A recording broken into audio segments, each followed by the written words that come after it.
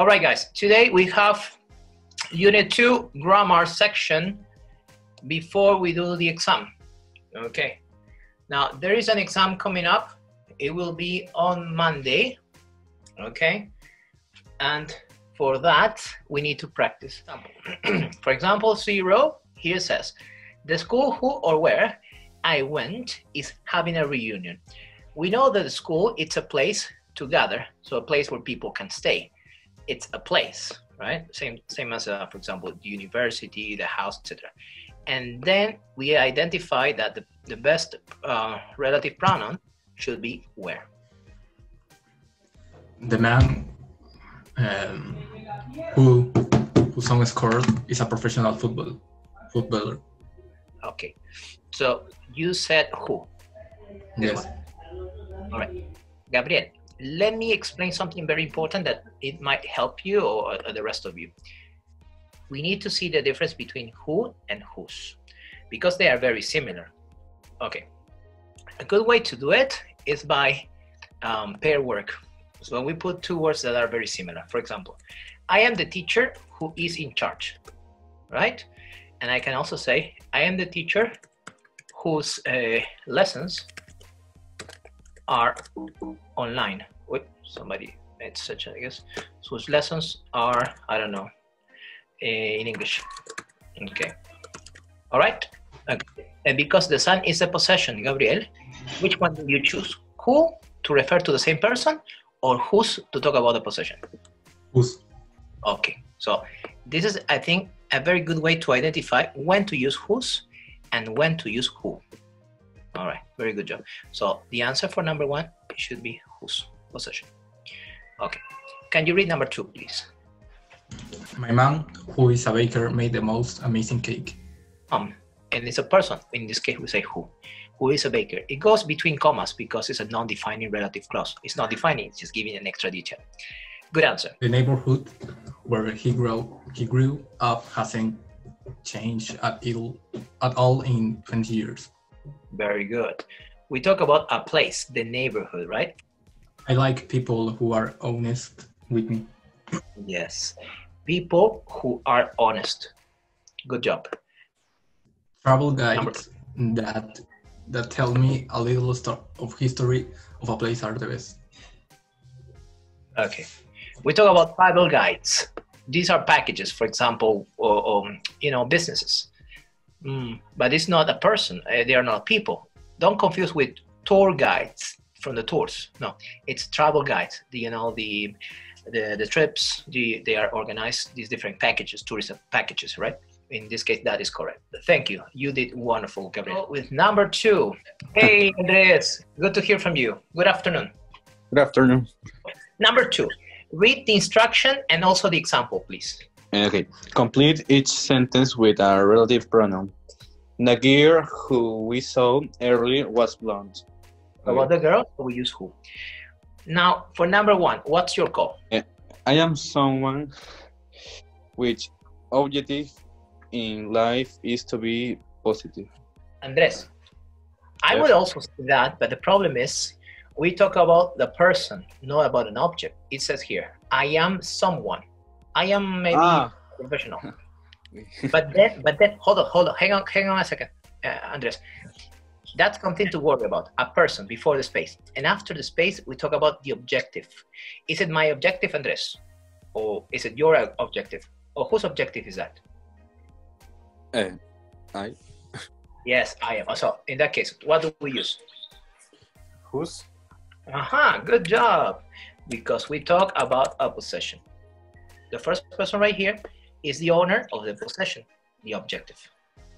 Number 2, please. Okay.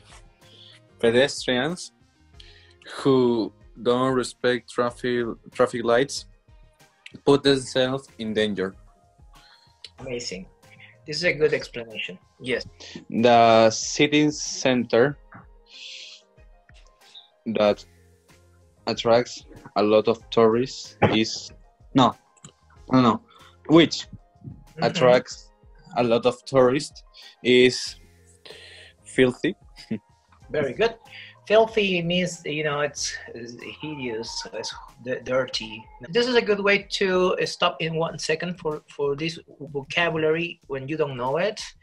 I'm not saying you don't, but just about myself. If I come across a word that I don't recognize, I'll just change it for another one. But I know, I hear it and I read it and I know it's something negative. No, it's not positive. Like the city center, which attracts a lot of tourists, is beautiful. Okay, it's interesting. It doesn't matter.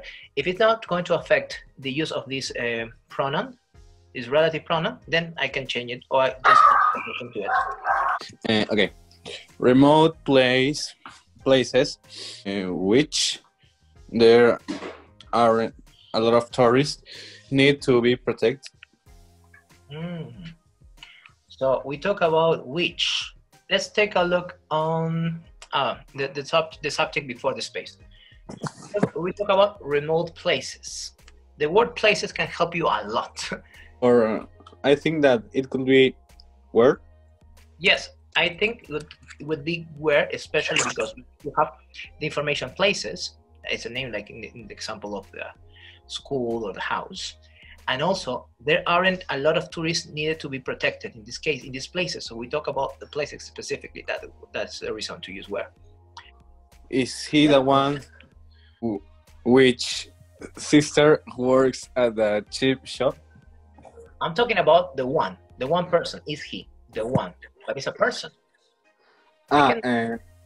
Or is whose? How do you identify whose instead of sister? Because we are talking about the sister of that guy. Yes. Good example. We talk about possession. The sister belongs to the guy. Okay. So whose sister? Wonderful. Thank you very much. Bye now. Hello, Jasmine. Good afternoon. Good afternoon, teacher. Okay. Help me out, please. I'm a little short with personnel. I don't know what's going on. What we have to do here is connect the halves of these sentences to make a whole sentence. For example, number 0, I read lots of books, comma, which takes up a good deal of my time. Takes up means you're taking the time. And I cross out letter F. Please help me with number 1. He always travels first class, which is extremely expensive. An airplane, right? It's expensive. So that's the reason why we connect with A. His sister runs marathons. I don't know. Very which good. takes up to many different cities. Yes. If you run a marathon, maybe one day you run in, I don't know, San Isidro, another day you go to Marcahuasi, different locations, different cities. So it's always important, not just to read the text, but imagine, what is the outcome or the content inside, between lines, of course. They didn't even say goodbye, which was quite rude. I passed all my courses, which is why we're having a party. Yes. I think this is the best way that parents have to help you and push you to the limit. You want the party? Okay. Then or can we D, which meant I could go visit with my friends. I don't know. Well, come again? I couldn't hear you. You were breaking up. You said number 4, you want to change your mind? No, it can be D or it can be B. B or D. B or D. Let's see B. Which is why we're having a party. Yes, I think also yes, but maybe if we do that, okay, let's try that. What about if we change it? It could be the case, right? Let's just use B. Okay. So I got, it's always important. I know it probably take up time, but correct. Mark these ones that you already used so you don't repeat them. So for example, letter A is already done. Letter G. All right, let's continue. Number 5. It's his birthday, which meant I could go visit with my friends. D. Well, then I would like to have my friend having birthdays very often because I could. But it's not the case because it says it's his birthday. What is a possible answer for somebody's birthday? So maybe you see and you take a decision. All right, no, it's better this one than the other one. It's okay, but this is more like a puzzle. You can play between. So number 5 goes back, letter B goes back to number 5. And for number 4 was letter D. I think it was letter D. Yes, okay, we just put it. But it's okay to play around. We have lots of time to do it, so it's fine. Okay, and the last option is letter C. C. Yeah, it's correct. He says he's met the king, or he has met the king, which can't be true. No? He's a liar. All right, thank you very much. Now we do exercise 4. This is the topic of the week, I think, or last week's too. You know, when we have relative pronouns and we can omit them.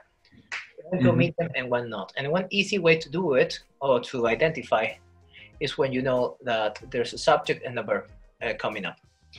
Okay, example 0 can help you. The immigrant who I met last week was very nice. It's okay. But I can also omit it and say, the immigrant I met last week was very nice. In this review, I can tell you that the reason we can omit it is because here we have a subject in I and also a verb, which can carry on or can continue the message. In the case you don't have those, you can never omit it because it's important, because now this will be taking the place of the subject. Okay, let's do number 1. Okay, the pilot who saved the plane is a hero. I think it's good. Okay, why? Why do you think we don't have to cross it out? Because there's no the pilot saved the plane is a hero. Yeah, it doesn't make sense. It's not coherent. But the good thing to remember here, Marcelo, is if we take out who, imagine this.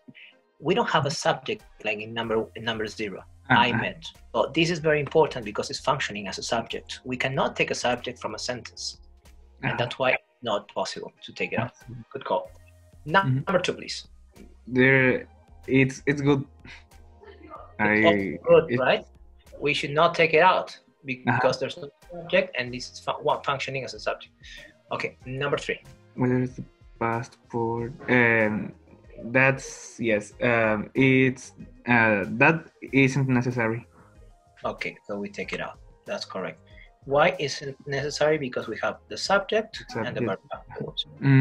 I don't think she's the same woman that we spoke to on the phone. It's good. So here's subject we, and the verb spoke. We don't need, so we have to do like that. Okay, and number 5, please. That's where we first met. I don't know. No, you're not sure on that one? Let's take a look. Let me zoom it in. Okay. Number 5. That's where we first met. Okay, we talk about the place. So let's see if we omit this one. That's we first met. But if I say, that could be not just a place. Maybe that's the occasion. That is the time. That is the day. The anniversary. I don't know. Or that's the bad man who introduced us. You know, he's responsible for us meeting that day. So it's important to use it. So in that case, we cannot omit it. Okay. Case. First, relative pronouns are who, which, where, that, and also whose. In this case, it's important because it's you need it to know what is the place, or in this case, where is the place. Okay. Thank you very much, Marcelo. Number 5. Combine the sentences without using a relative pronoun. Okay. This is faster. We can combine in order to put together and also make our speech fluent. It's better to be fluent than just stay very slow and try to say something we can't. We get some confusions on that. The man is drinking tea. He is my English teacher. The man drinking tea is my English teacher. The people at the beach are listening to the same music as me. Oh, wait a minute. Now we change it to listening. And it was listen. Okay. I don't know about this one, but let's working with that. Listening to the same music, as me. blah, blah, blah, blah, blah. Okay, Alessandra, I think we have to respect in this way the tense. It says here, the people are at the beach. This is simple present, or present simple, whatever we call it. They listen to the same music as me. They listen. So listen to the same music as me. Okay, yes. All right, so the people at the beach listen to the same music as me. Okay, perfect match. Thank you. And this is another example that we have to follow. Continue with the tense and respect that thing. Okay. Number 2, please. Irene. Irene is a student working her way through college. Yes, good job. So we have Irene as the subject of the sentence, and we define her as is a student doing something for her life, right? She's working her way through college. So working her way through college. Okay, good job. The dog playing with mine is my friend. My friends. Okay. We can finish this possessive with apostrophe S without mentioning the possession, because the possession is here. It moved here. The dog playing with mine is my friends. We're talking about 2 dogs. In previous sentence, the dog is playing with mine. Is another dog playing with my dog. And this is my friend's dog. So we put it together. The dog playing with mine is my friend's. Good call. Number 4, please. The TV on the table is broken. Very quickly, without reading the prompt. The TV on the table is broken. Yeah, easy to put. And how about number 5? They are non-fiction books I like. They are non-fiction books I like. Okay. I like this part because you made some movement.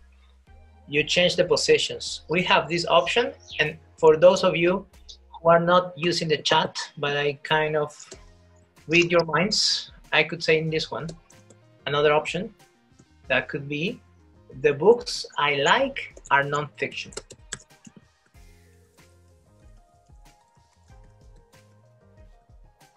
Correct? It can work either way, okay? I thought it was good. I was not expecting your answer, Alessandra. I was expecting the second one, but I thought it was really good. Very impressive. Thank you. Okay, bye now. Please correct the mistakes from number 1 to number 5, but please start with the first sentence as example. Read it, please. Okay, the man which we met was my uncle. The man who we met was my uncle. The class, it lasts for 2 hours. It's very exciting. Yeah, the class, which lasts for 2 hours. Okay, which lasts for 2 hours. It's very exciting. Is very exciting. Okay, let's take a look. In this sentence, the class which lasts for 2 hours is very exciting. I am a little confused because if I talk about the class and I give a definition, which is a defining relative clause, it's okay not to use the commas. But what happens if this is not a definition? This is just an extra detail about the class. Let's think about that for a second. The sentence says, the class which lasts for 2 hours is very exciting. The question that I make is, this is a definition of the class, or is giving an extra detail about the class? An extra detail. Aha, bingo. If there is an extra detail or an extra feature, we need to use apposition, which is commas. We need to separate it in commas. What do you separate between commas? Which lasts for 2 hours. So it's like this. The class, comma, which lasts for 2 hours, comma, is very exciting. And this is a good example of a sentence that we call non-defining relative clause. Why is a non-defining or NDRC? It's an NDRC or non-defining relative clause because it's not defining. It's just giving you an extra detail about a class. And with this, I know that it's not a defining clause, it's a non-defining thing. So I just give it an extra detail, right? And that extra detail goes between commas. All right, let's try number 2, please. Okay, my friend that joggers want to join my circus. And my friend, comma, who joggers, comma, wants to join a circus. Amazing. This is the right sentence for a non-defining relative clause. We are not defining your friend, but we give something extra. You could have any friend, and they probably want to join a circus, or they want to join, I don't know, a new adventure. Yes. But we specify something about it, some characteristic that is specific. This person juggles. He uses balls, he juggles with them, so he could be part of the circus, right? He juggles, he plays with objects. I do Tai Chi, that is a good way to relax. I do Tai Chi, which is a good way to relax. Now, is it okay? Or do you want to change it? Is this a definition? Is this defining something? Or by the other hand, it's just giving an extra detail? Because if it's giving extra detail, then it needs a comma.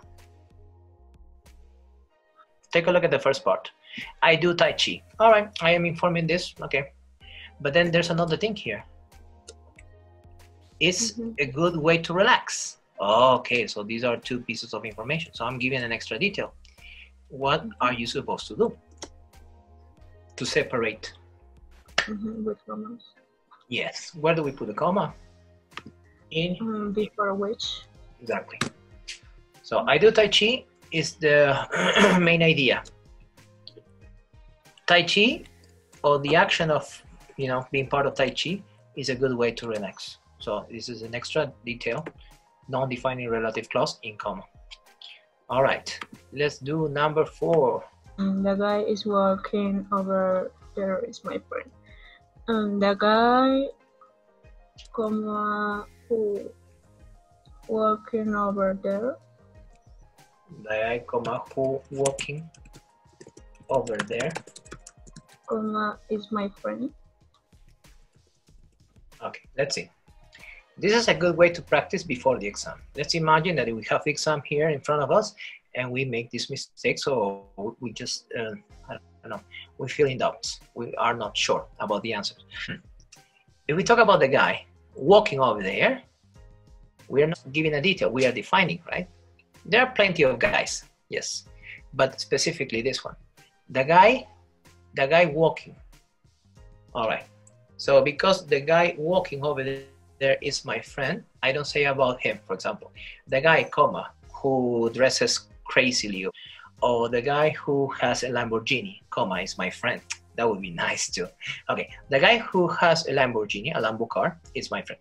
That would be an extra detail. But here, I don't think it's working in an extra detail. This is giving a definition. So for that reason, we should not use commas. The guy who, blah, blah, blah, walking over there is my friend. And I am missing something here. What is it? The reduced relative clause. Remember, we talked about this one the other day. A reduced relative clause is when you use who, that, which, or where, and the verb to be. Okay, this little tandem, these 2 guys, who is called reduced relative clause. And it's called reduced because they're really short clauses. If I take it out, it still works fine. The guy walking over there is my friend. So I can either say the guy who is, in parentheses, because I know it's a reduced relative clause and I can take it out, is my friend. Still, either way, with who is or without who is not giving detail, it's defining. It's a defining relative clause. Okay, let's do number 5, please. The square is in the city center is full of beer. The square which is in the city center is comma? Is a comma? No, Is no, it's full of birds. Oh, it's full of birds. Okay. Yeah, perfect. Perfect match. Here we have another case of reduced relative clause, which plus is a verb to be. We can take it out. The square in the city center is full of birds. Yeah, but it's okay if we just use this parenthesis. And I think we have finally picked it up. We did it. Good job, people. Thank you very much, Mardelli. You did a great job. Thank you so much. All right. With this, I think we are ready for the exam. Maybe we can have it tomorrow. What do you guys say? Nobody? Not even in the chat? Okay, I guess it's okay. We can have it tomorrow then. Oh, no battery. On Monday, says Andres Donaire. Oh, now everybody's waking up. How about Monday, says Gonzalo. Jimena Baluarte says no. Angie says on Monday. So you guys want this exam on Monday. Sometimes there is a saying that I like to apply in these situations for you guys and 5th B. Boom. All right, there you go. Have a good time. I'll see you when I see you. I see you tomorrow. Okay, you guys can go now. Bye, everybody. Goodbye, teacher. Goodbye, goodbye, goodbye.